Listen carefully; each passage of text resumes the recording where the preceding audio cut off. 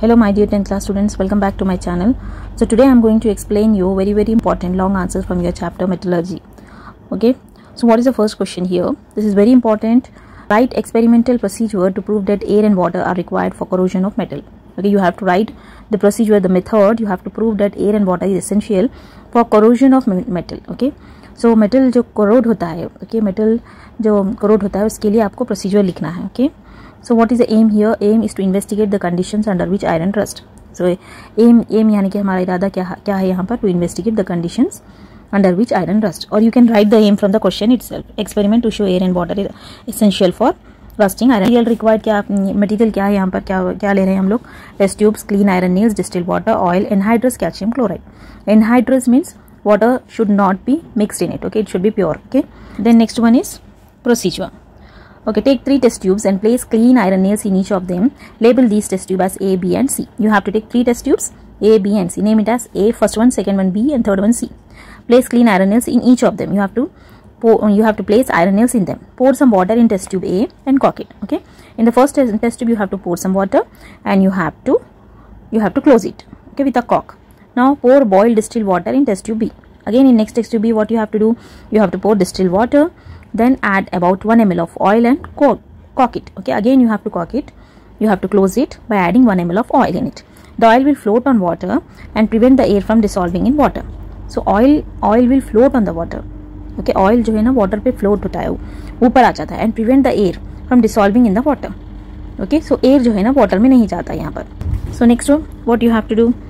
Put some anhydrous calcium chloride in test tube C and cork it. Again third test tube में आपको क्या डालना है? Calcium chloride and cork it. Again you have to cork it. Anhydrous calcium chloride will absorb the moisture.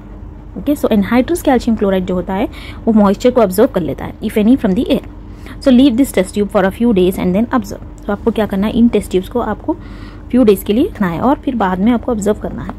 Okay, so what you will observe in this is that air and water are essential for corrosion. Iron nails rust in test tube A. Test tube A में iron nails rust हो जाते हैं. Test tube B and C में iron nails do not get rusted. Okay, वो लोग को जंग नहीं आता है वो iron nails को. So why? Analysis is here. In test tube A, the nails are exposed to both air and water. Test tube A में nails जो है water और air को exposed होते हैं. In test tube B, the nails are exposed to only water. In test tube C, the nails are exposed to dry air. Okay, test tube B में nails water को exposed होते हैं. Test tube C में nails are exposed to dry air. But for rusting of nails, we need both air and water here. We have to show this. Okay. So what is the result here? Corrosion of iron. Corrosion of iron means, what is the name of the corrosion of iron? It is rusting. Occurs in the presence of water and air. Okay. So precautions is clean iron nails without any rust should be taken. So one thing is very important in this experiment. You have to take clean iron nails. आपको क्या करना है? Clean iron nails लेना है यहाँ पर, जिसको बिल्कुल भी रस्ट लगा हुआ ना हो. Okay, otherwise आपका एक्सपेरिमेंट क्लियर नहीं होगा. Okay, so this is very important. So the question can be twisted. Okay, the question can be given. Write the corrosion of metals. Okay, write the experiment about the corrosion of the metals can be given, or it can be given experiment to show air and water are essential for rusting iron particles, and it can be given write the precautions of the experiment to show that air and water is essential for rusting iron. If it is given in the long answers, then you have to write all method, precaution, experiment, A, materials. If it is given in the long answers, then you have to write whole answer. Okay. If it is given in the short answer, precautions is given, then you have to write the precaution. If he is asking about the procedure, then write the procedure. If he is asking about the experiment, then write about the experiment. Okay. Give the steps involved in the extraction of metals at the bottom of activity series. तो यहाँ पर आपके metallurgy chapter में आप देख सकते हैं एक एक्टिविटी सीरीज है. सो उसमें आपको एक्सट्रैक्शन ऑफ मेटल कैसे होते हैं, एक्सट्रैक्शन ऑफ मेटल बॉटम में एक्सट्रैक्शन ऑफ मेटल कैसा होता है. Okay, you have to show it. Okay, you have to right the steps for it. Okay, so what are the steps here? First, what you have to right here, that metals at the bottom of the activity series are often found in free state. Okay, they are always in a free state. वो free state में होते हैं. Their reactivity with other atoms is very low. Their reactivity is always low. Okay, so the oxides of these metals can be reduced by to metals by heat alone and sometimes by displacement from their aqueous solution. Okay, so by heating or sometimes by displacement of the aqueous solution. Okay, so these the oxides of these metals are reduced. Okay, सो ये जो metals होते हैं bottom में ये लोग के oxides कैसे reduce किए जाते हैं? बाय हीटिंग के जरिए से और डिस्प्लेसमेंट के जरिए से. Okay, displacement of the aqueous solution. Now we can write the examples. सो आप इसके एग्जाम्पल्स भी लिख सकते हैं. सो आपको एग्जाम्पल्स में क्या करना है? यहाँ पर एग्जाम्पल्स में ऑन हीटिंग सिनेबार. ओके, तो जब सिनेबार को आप हीट करते हैं, it gets converted into HgO. Okay, it gets converted to HgO and on further heating it reduces to mercury. So okay, when cinnabar is an ore of mercury. When it is heated in air, it is converted into HgO, then reduced to mercury on further heating. Okay, so here you can write this reaction. Okay, 2HgS. S is the S means what is the S here? S is the solid here, plus 3O2 means it is a gaseous state. So when we will heat it, it will give rise to 2HgO plus 2SO2. Okay, 2HgO plus 2SO2. Again 2SO2, it is a gaseous, it is in a gaseous state. Heat again, if it is heated, give rise to 2HgOS. Again, if it is heated, give rise to 2Hg plus O2. Again, displacement from aqueous solution. So in this example, what Ag2S you are taking here? Ag2S silver sulfite. Okay, it is silver sulfite plus 4Cn. Okay, so cyanide 4C. Cn minus is the chemical compound of cyanide. Okay, so we are taking cyanide, then give rise to 2AgCN2. Okay, then you have to close the bracket, then minus, you have to write the minus, up, on you have to write up, you have to write the minus, plus S2 minus. S2 minus means it is the chemical compound of sulfide. Okay, so 2AgCN2, then you have to close the bracket, then you have to write minus, then aqueous solution, it is in aqueous solution. When it reacts with zinc, which is a solid, give rise to ZnCN4 2 minus. Again this Zn CN4 2 minus is zinc cyanide. Okay, then which is in aqueous solution, plus 2Ag. Ag is here silver. Okay, which is a solid, S, solid state.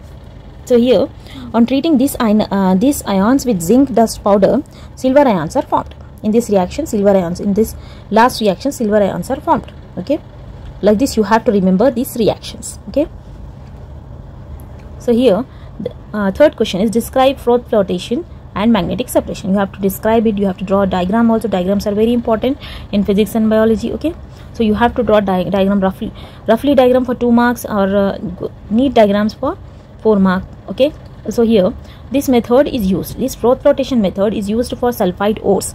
So ये जो method है, ये sulfide ores के लिए use किया जाता है, which have no wetting property. It is not having a wetting property. Okay, so whereas the impurities get wetted, but the impurities get wetted. Okay, so water containing pine oil is taken in flotation cell. आपको क्या करना है? flotation cell में water जो जिसमें pine oil होता है वो देखना है. So here the ore with impurities is finally powdered and kept in flotation cell. Okay, so what you have to keep? You have to take ore with impurities. Okay, so we are taking ore here. Ore is having impurities. आपको ore लेना है जिसमें impurities होते हैं, उसको finally powdered करना है and kept in flotation cell. Okay, you have to keep that ore with impurities in a flotation cell. Then air under pressure is blown to produce froth in water. Froth so produced takes ore particles to the surface, whereas impurities settle at the bottom. Froth is separated and washed to get ore particles. So यहाँ पर क्या होता है? Air under pressure is blown. Okay, air is blown to produce froth in the water. Okay, air क्यों blown करते हैं? ताकि froth आ जाए water में. Froth is produced. Froth produced होता है. Takes ore particles. वो जो froth produced होता है वो ore particles को सरफेस पर ले जाता है. Whereas impurities बॉटम में सेट हो जाती हैं, बॉटल में सेटल हो जाते हैं.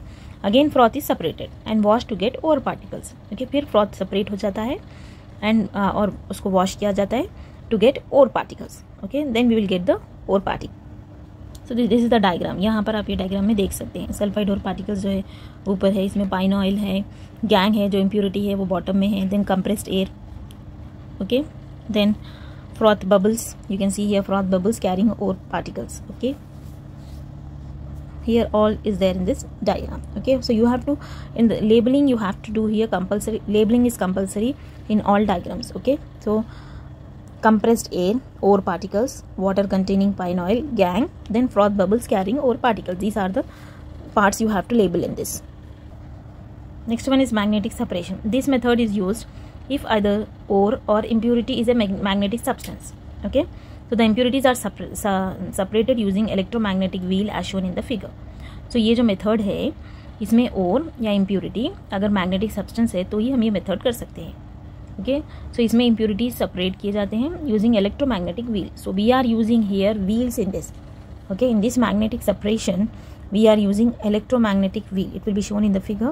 Here you can see this in the diagram. What is there in the diagram? Non-magnetic wheel is there, magnetic wheel is there. Again moving belt is there. Okay, so here powdered ore is there. So what will happen here? Non-magnetic ore will form here, here magnetic ore. Okay, these both are separated here. Magnetic ore is separated, non-magnetic ore is separated. Okay, so this is happening due to this moving belt. Okay, if you are moving this belt, so what will happen to this? Magnetic ore and non-magnetic ore are getting separated in this. So this is known as the magnetic separation. Fourth question is draw a neat diagram of laboratory furnace and label it. Okay. So actually what is the meaning of furnace? Furnace is one which is used to carry out pyrochemical process in metallurgy. So pyrochemical process means it which involved in high temperature. Okay. So this furnace is having three parts. It is hearth, chimney and firebox. So hearth is the place inside the furnace where the ore is kept for heating purpose. So you can see hearth in this diagram. Okay. So chimney is the outlet through which waste gases go out of the furnace. Okay. So chimney is the outlet from which the waste gases go out. So firebox is a part of the furnace where the fuel is kept for burning. So here firebox is kept where the fuel is kept for burning. Okay. So in blast furnace both firebox and hearth are combined in a big chamber which accommodates both ore and fuel. So laboratory furnace has both firebox, hearth, both are separated. This you can see in the diagram. But the vapors, flames obtained due to the burning of the fuel touch the ore in the earth and heat it. Okay. So next one is fifth answer is what is thermite process? Mention the applications. Thermite process क्या है? इसके applications क्या है? The reaction of iron oxide Fe2O3 with aluminium produces molten iron.